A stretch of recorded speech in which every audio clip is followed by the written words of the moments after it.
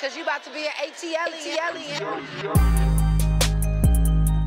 ATLien. Since you brought up Kandi, we can talk about Kandi for a hot moment. Now, Kandi is it. Listen, we talked about Kandi a few days ago. We talked about her tax situation. She owed $15,000 to the feds. Okay, was it the feds or was it hold on, let me pull it up. I gotta pull it up. Radar be on Kandi ass, y'all. Kandi Burruss accused of owing $20K in back taxes months after her ATL restaurant failed inspection. This is from Radar Online. I'm just here to read it.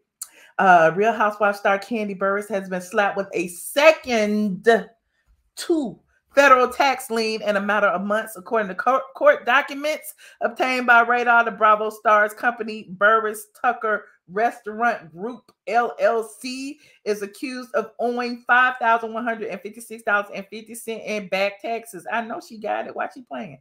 The lien filed by the IRS accuses Kandi and her husband Todd Tucker of refusing to pay up on the money owed for their 2021 bill. Dang, 2021 due already.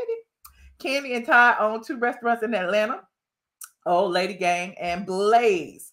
The lien appears to be connected to their business taxes, which are due quarterly. In July, the Real Housewives star was hit with a separate lien over a 2020 bill. The IRS said her company owed $15,812.52 for that year. The grand total for her tax debt comes to $20,969.02. Both liens remain active and have yet to be settled with Uncle Sam's. Kandi's restaurants are still dealing with issues behind the scenes. Blaze has struggled to pass health inspections and currently has a C rating. Back in May, the restaurant was forced to temporarily shut down after an inspector found multiple code violations. The report noted the inspector observed hot, potentially hazardous food received at less than 135 degrees, expired food being used, and food not properly labeled. Food handler touched raw oysters and raw salmon and then proceeded to handle ready-to-eat leafy greens, blah, blah, blah, blah, blah, blah. We already know that. The score Blaze received before it shut down was a B, okay?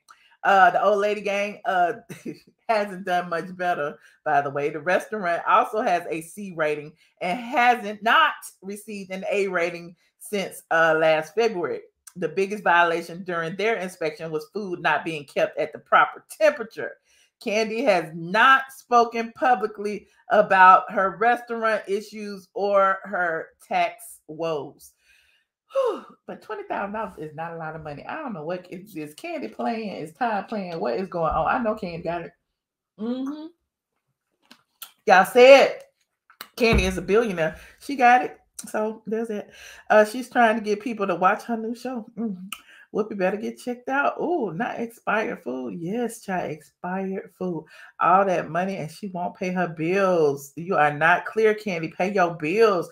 Listen, I ain't talking about nobody tax problems, honey, because the IRS does not discriminate. It's not. But $20,000, that should be pocket change to Kandi. I don't understand. 20 G's. Kandi, you could have just wrote that and be done with it. All I say is never charge for ice.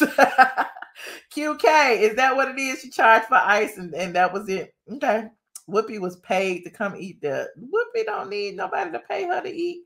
She had over $750,000 in PPP loans. She has that money. Ooh, damn. Yeah, she got 20 G. What is going on? What did she do with the money? Oh, well. Next topic. Listen.